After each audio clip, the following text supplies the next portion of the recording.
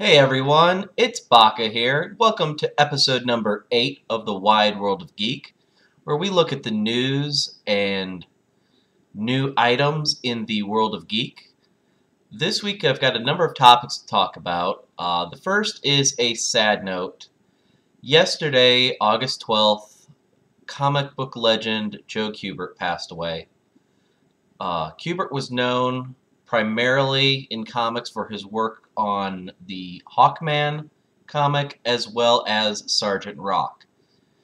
Sergeant Rock was probably his best known work. He worked on it for decades. A few years ago, he had a series come out, or a miniseries, that was absolutely excellent. His style, not necessarily changing over the years, but evolving along with the storytelling to create rich characters, great action, and just showing a wealth of the knowledge that he had for comics.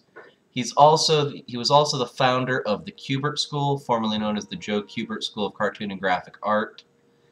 This was a school basically where if you wanted to learn how to be a comic book artist, you could go here and not get a 4-year bachelor's degree. I'm not sure what it is now, but you could be trained by comic book artists of note, including Joe Kubert himself and his sons Andy and Adam Kubert, who are huge in the world of comic book art and have been for as long as I've been reading comics. Actually, the first comic I started reading as a true comic book collector was X-Men number 25.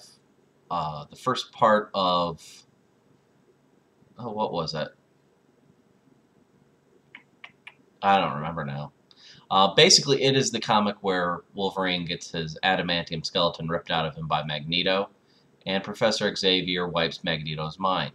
It set up a lot of the comics that would follow in the late 90s, the Onslaught storyline, Heroes Reborn, and set a lot of friction within the X-Men. And this was done by Andy Kubert. Now, at the same time, the comic that was the follow-up to the story immediately happening after this was Wolverine number 75, which was done by his brother Adam Kubert. Both of these men are great comic book artists in their own right, and you can definitely tell that their initial style comes from their father. Mr. Kubert will be missed by everyone in the comic book community, by creators and fans alike, and we wish his family peace and goodwill in this time of sorrow for them. Now, moving on to other comic book news. Let me just click this. Marvel has been revealing covers for their Marvel Now initiative for some of the number 1 and number 2 issues they've been coming out with. And the one that really kind of made me giggle a little bit, if I giggled, would be the cover for FF number 1. Now, FF does not mean Fantastic Four, it means Future Foundation. However, it was basically the comic that the Fantastic Four became after it appeared that the Human Torch died. They created the Future Foundation. It was a story that really centered around Franklin and Valeria Richards, Mr. Fantastic and Invisible Woman's children, as well as their little mutant and alien friends, some little Skrulls, and at least Artie. I don't remember if Leech was part of that. Artie and Leech being from the X-Men family of comics, and having been longtime friends of Franklin Richards.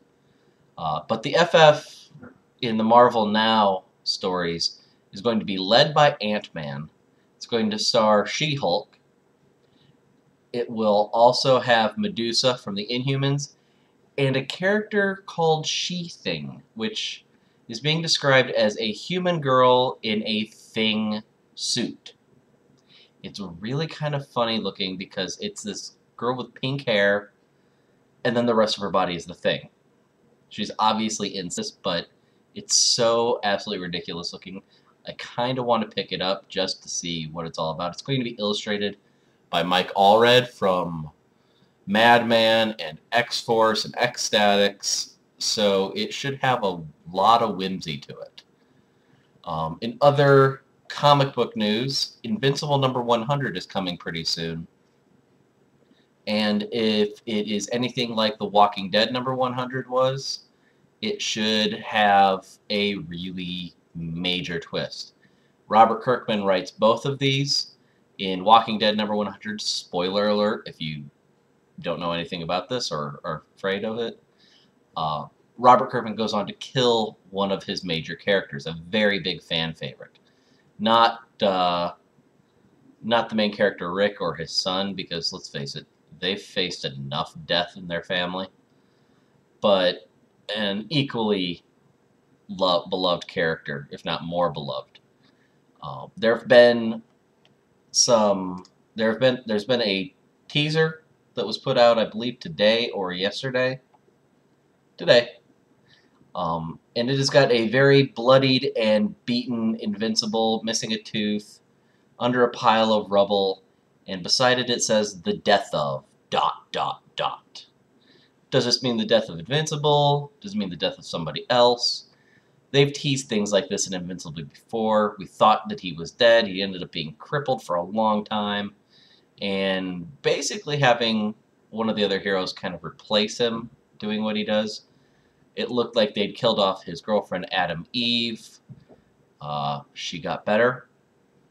So we'll see what happens there. Now, in comic book movie news, it has been confirmed that Joss Whedon will be writing and directing Avengers 2, the sequel to the third highest grossing movie of all time. But he is also going to be helping out with, in some form or another, for a new Marvel Comics television show. Now, there's already one television show from Marvel Comics in the work, and that's going to be The Hulk. And it's going to be headed up by Guillermo del Toro. Guillermo del Toro, notable for the Hellboy movies, for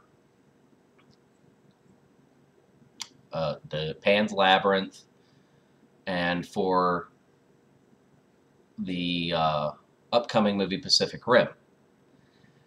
It doesn't appear that Whedon is going to have anything to do with the Hulk, which it's making everybody wonder what the TV project is that Whedon's going to be working on. Now, Newsarama.com did a very fun little countdown or speculation, and I'm going to read off their top 10, from 10 to number 1. So starting off, their speculation is Moon Knight. Now, of the top 10, this has the least amount of possibility. I don't see a Moon Knight series happening or working. The comic rarely works.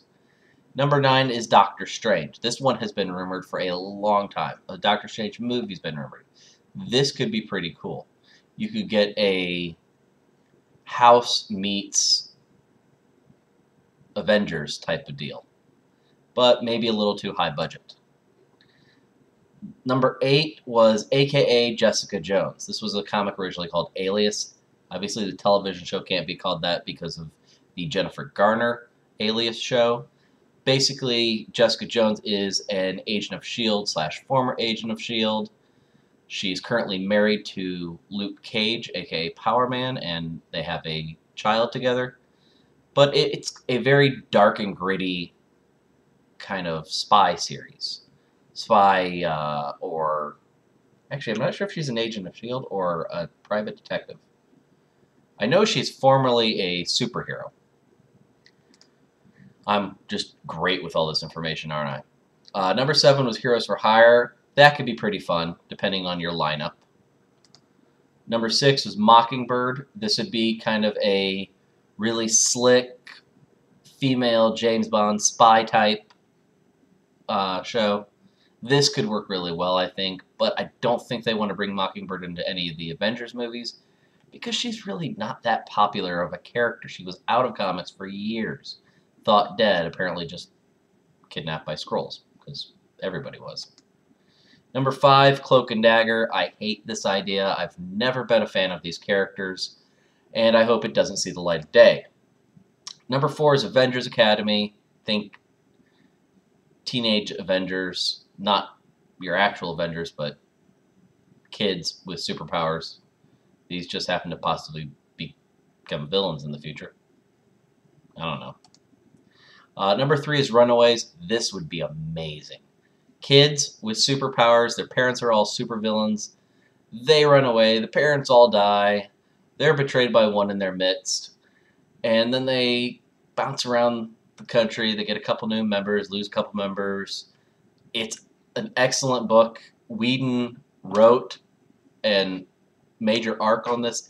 It wasn't the best received, but he absolutely loved these characters. I don't think there's anyone for him to kill, though, in this. They're kids. That'd be bad. Number 2 is Sword. This is another Joss Whedon creation. Sword is the space version of S.H.I.E.L.D. It's affiliated with S.H.I.E.L.D., or it's an offshoot of S.H.I.E.L.D. This was created in Joss Whedon's Astonishing X-Men run. This could be cool. It would be very much in the tone of things like he did with Firefly, which is my all-time favorite show. I have it on DVD and Blu-ray. I should probably get rid of those DVDs. And I'm currently re-watching it on Blu-ray. But the number one idea, or the number one possibility that Newsarama thinks is possible is S.H.I.E.L.D. A series about S.H.I.E.L.D. You could have appearances by Samuel L. Jackson and Nick Fury. You could have appearances by the Avengers. But you could have a really cool spy-type show. Secret agents, you know, all these characters, and there are tons of S.H.I.E.L.D. characters that get fairly good note in the Marvel comic universe. Now you can start bringing these guys in here. And even that can lead to some offshoots. You could have Jessica Drew in there, also known as Spider-Woman, because she's been rumored to possibly be in Avengers 2. There's a ton of stuff that Spider-Woman could do within a S.H.I.E.L.D. TV series. I would really like that. I'd also really like Runaways. Either one of those, I'll be happy. Now, outside of gaming news, or outside of comic news, I've got to do this really quickly because I'm already at 13 minutes. This weekend is Gencon Indianapolis. This is a large tabletop and RPG gaming convention. I will actually be attending on Saturday. This is my first Gen Con. And if I'm lucky, they'll let me do some interviews, do some videotaping, and I can put that in next week's Wide World of Geek.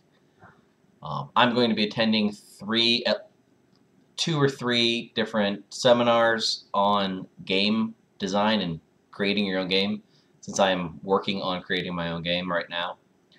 But it's something I'm really looking forward to. And I will let you guys know next week whether or how it goes. And hopefully I will be able to have some footage. Who knows? If not, it's because Gen Con said no. But tune in this Friday for the last part on perspective drawing from the Friday workshops. And until next week, I will be back with some Gen Con news. But I will see you guys later. Bye.